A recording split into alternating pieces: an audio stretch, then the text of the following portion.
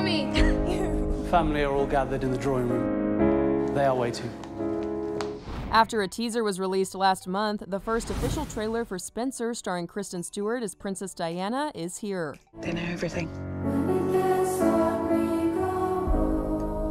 They don't.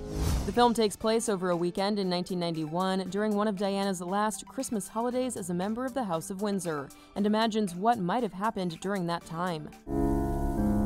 3 days. That's it. Throughout the trailer, Stewart's Diana can be seen struggling with the public perception of her as she attempts to hide her own unhappiness. Mummy, what's happened to make you so sad?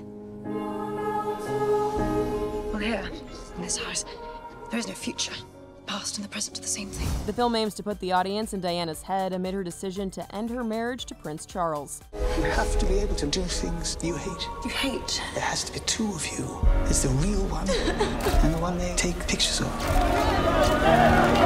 The trailer ends on this poignant note. You are your own weapon.